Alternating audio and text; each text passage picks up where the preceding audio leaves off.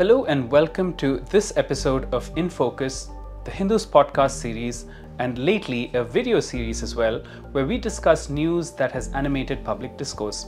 I'm Kunal Shankar. On July 30th, India and the United States marked a historic milestone in space collaboration with the successful launch of NISAR, the NASA-ISRO Synthetic Aperture Radar satellite. This flagship Earth observation mission, jointly developed by the two space agencies, is the first satellite to use dual frequency radar, NASA's L-band and ISRO's S-band, to continuously monitor the Earth's surface. NISAR is expected to deliver breakthrough data on land deformation, glacier, dynamic forest biomass, and natural hazards such as earthquakes and floods. With high-resolution all-weather day-night imaging capabilities, the mission is poised to significantly improve climate resilience, agriculture, monitoring, and disaster response. Beyond its scientific value, NISAR could also unlock new commercial opportunities, powering geospatial analytics, data services, and early warning systems across industries from insurance and infrastructure to agriculture. To discuss this scientific milestone and what this means to global space cooperation, we are joined by Dr. Karen St. Germain. Dr. St. Germain is the director of the Earth Science Division at NASA's Science Mission Directorate, where she oversees NASA's full Earth science portfolio, satellite missions, technology, applied research, and data to action programs. Karen, thank you so much for joining us today. So can you give us a few examples of scientific studies that are possible with NISAR but haven't been possible so far with the existing crop of Earth observation satellites? Absolutely, and it's great to be with you.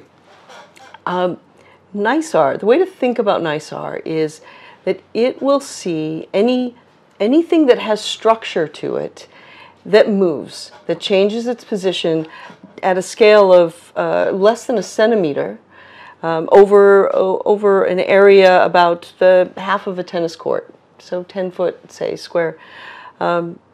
So that means when I say anything that has structure, it could be forest, it could be buildings, it could be glaciers, mountains, land.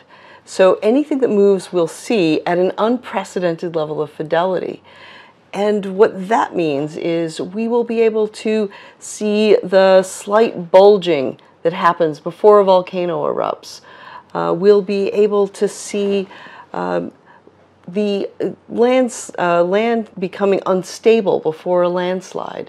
We'll be able to see building shifts after an earthquake or any other sort of event. So anything that moves, a forest that gets cut down, we'll be able to see that. So anything that changes, we'll be able to see, and that's an extraordinary new capability for us. Okay. Great, and after the launch, NISAR will start its 90-day commissioning phase, and this is the world's first dual band SAR satellite. In this phase, do you foresee any challenges with calibration, especially with cross-band calibration, and could you break down that process for us? Yeah, there are a number of different aspects to the calibration, and largely the ISRO team will focus on calibrating the S-band radar, and the NASA team will focus on calibrating the L-band radar. And they don't really get cross-calibrated, but each one will look at its own special targets. Now, what do I mean by a target? It's something we call a corner reflector, and it is exactly what it sounds like. Mm-hmm. It's a corner, just like the corner of a room. Right. And it has a special feature, which is that when a pulse of energy hits it from any direction, it reflects back in exactly the same direction. So we use these targets to calibrate independently each of the instruments. And then the only other thing we really have to pay special attention to is the alignment, the pointing. Are they pointing in the same place on the ground? And for that, we'll use the data itself. So the data itself will identify features, and we'll align those features from each radar. Okay. Great. So NASA's investment in NISAR is about $1.2 billion, right? That's about right. So if possible, could you tell us how this cost breaks down on the US side? Well, the way NASA builds missions, we establish a life cycle cost. So that life cycle, it starts when we start designing, and it runs through the design phase, the build, the integration, the launch, and all the way through the what we call the prime mission, which for NISAR is the first 3 years. For NISAR, that included the deployable antenna. It's the most distinguishing feature of NISAR. It includes the L-band radar, and of course the L-band and the S-band are operating through the same reflector. And then, of course, there are various electronics and data handling elements as well.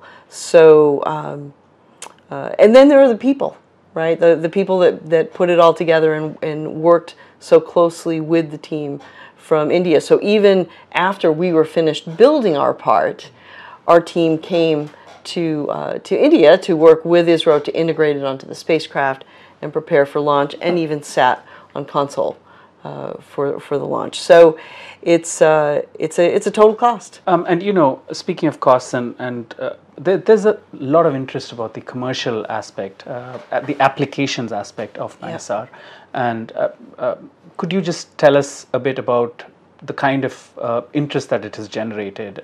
Yeah, and actually let me take a step back and talk about Earth observation data in general, because in general, understanding the Earth, its the surface, the atmosphere, and the changes large and small that can have impact on communities and businesses, that's become an enormous area of interest. In fact, NASA's been collecting data on the Earth system for more than 60 years now, right.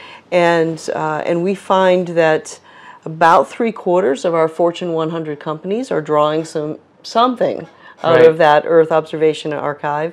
And we also find that about 75% of our users, and we have more than 5 million users, about 75% of those are coming from .com addresses. So we are talking about agriculture, producers, and the insurance industry, the finance industry, the transportation industry. And that's before you even get to things like disaster response. Right. So we have a tremendous interest in general. For NISAR specifically, we know that NISAR will produce data that can directly benefit agriculture. And then also risk assessment, everything from natural hazards like I mentioned, earthquakes and volcanoes, which are both issues in the U.S., but also things like wildfire risk, because NISAR will be able to characterize how much fuel is in our wildlands. So that's dry fuel that is burnable. So there are all these application areas. And one of the things that we do that we're really excited about is anytime we launch a new mission, we have an early adopters program. These are people out there who anticipate what NISAR might do for them in their business, and we don't require that they tell us a lot about what they intend to do. But right now for NISAR we have, I think it's at least 200 of these early adopters. And once the data start to roll out and the excitement builds, we expect it to take off from there. Which you believe is a high number, the early adopters, It's a high number for a mission that is as sophisticated as this. And what do I mean by that? What I mean by that is pictures are generally easy for people to use. Synthetic aperture radar data requires some pretty complex processing to turn it into usable information.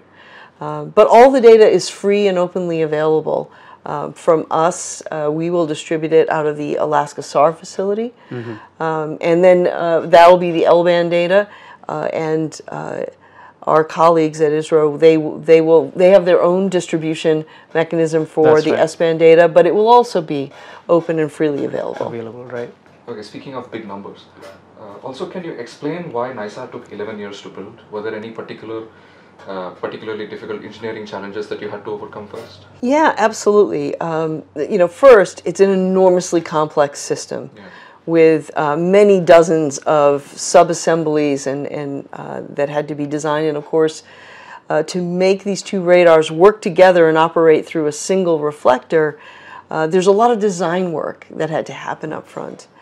So it was challenging to begin with. And then we had a couple of other particular challenges. One, this one happened right as I was starting my job, Right. was COVID hit. So think about an integrated engineering team already separated by time zones and distance, and now having to work through a global pandemic. Virtually. And, well, also in person. A lot of this work had to happen in person. In person. So we had people who had to travel at the height of COVID, had to leave their families. Right. And remember that the waves of COVID hit differently in the U.S. and India. That's right. So we had people on both teams sometimes come down with COVID Yeah. when they were in the opposite country, and so we had to take care of one another's teams. Right. And then we had to develop entirely new protocols Right. for how people could work together in a space and remain healthy. Right. So that was a big one. And then more recently, this reflector is an enormous, it's a 40-foot, about a 40-foot deployable reflector. And when we were in India integrating and we were testing in thermal vacuum, we saw some data that worried us. And we were really afraid that there may be too much of a thermal load on that reflector before it gets deployed. Right. And it may overheat. And if it did that, it could challenge the structural integrity. And of course, when you've got a deployable antenna, if it doesn't stay taut, Right. it doesn't reflect the way you want it to. So we ended up demating that reflector, bringing it back home, applying a reflective coating so the sun couldn't cause it to overheat on the struts, not on the reflector surface itself. And then we had to ship it back and reintegrate. So we had a couple of technical challenges, which we expect when you're doing something as difficult as this. Right, with collaborative. Speaking of challenges, what do you think are the limitations in terms of penetration depth of the L band versus the S band? I think I would not frame it so much in terms of limitations as I would frame it that they are both specialists and they just have different specialties. So the L band has a longer wavelength, and that means it can penetrate deeper. So it can penetrate through foliage. And of course, they'll both be able to create imagery in day and night through clouds and weather. It's just that when there is some material there, like foliage, the L band will penetrate further. It will interact with larger structures. The S band will give you more information about that foliage because it's more sensitive to it. So that's just one example. So they will really just see different things. Right. And their power then will be when we combine the information from them and get a more holistic view. You're right. Exactly. This is kind of a follow-up to that. Both the L band and the S band radars use the same reflector. Since S band has a shorter wavelength than the L band, does this create any trade-offs in either L band or S band performance? It doesn't, and the reason for that is because this is a synthetic aperture radar. So it creates its spatial resolution as it moves along. Each radar is taking snapshots as it moves along. You know, to get this kind of centimeter level fidelity and the kind of spatial resolution we're achieving, if you were to use a solid antenna, it would be miles long. Right. Just like when you're talking about a camera, if you want to be able to get high fidelity, you need a big lens. Same idea. But we can't deploy an antenna that big. So what we do, this is still a pretty big antenna, but what we do is we build up image after image after image to get that resolution. And because of this technique, it's actually independent of wavelength. Okay. So it works the same for S and for L. Okay. So again, the only thing that's a little different is because the feeds, the antenna feeds for the L band and the S band, they can't physically occupy the same space, so they have to be next to each other, and that means there's a slight difference in the way their pulses reflect off the antenna and come back. So that's that positioning difference that we can correct for. Could you tell us a little bit more about that slight difference? It's, yeah, so the way a reflector works, you would ideally want to put the feed at the focal point of the reflector. But when you have two feeds, you can't do that. So they're slightly offset. So that means they illuminate the reflector just slightly differently, and so the alignment is just a little bit different. The team optimized the design to minimize that difference and to make it so that they could correct it in post-processing. Okay. All right. How do NASA and JPL's radar systems for planetary exploration feed into and evolve from their Earth observation systems? And even at the moon, NASA and ISRO have been collaborating specifically using radar systems of DFSAR on Chandrayaan-2 orbiter and the mini RF on LRO. Can we imagine a NISAR built for missions to the moon or Mars or beyond? Yeah, it's a great question. And of course, once you have expertise in a technology, you can use it in many, many ways. And this is often the case in NASA between earth science and planetary science. One of us will develop a new technology or advance a new technology, and then it can be used very broadly. So absolutely, and we love that kind of interplay. I love seeing earth science technologies make it into planetary missions. So that's one aspect. The other thing is what we learn from NISAR on Earth can inform what we understand about other planets. So there are lots of ways that we interact across the disciplines. Could you give us an example of a lesson that you would learn from NISAR that helped with the planetary mission? Well, let's see. Certainly, one of the things that NISAR is going to tell us about is what's going on underneath the crust of the Earth, underneath the surface, because we'll be able to see these very small motions that you and I don't experience daily, right? We can't sense these, but NISAR will, and it will allow us to advance our models about how the interior of planets work. Okay. And those kinds of models are the same models we use when we try to understand how a planet like Mars works. So yeah. I see, right? Yeah. So as you said, it could be interchangeably used in planetary missions as well as... So NISAR is a first of its kind equal partnership between NASA and ISRO. Can you tell us what kind of precedent this collaboration sets for future major collaborations or technology sharing between the two organizations? First, I will say I have been singularly focused on getting NISAR off the ground and not really looking beyond.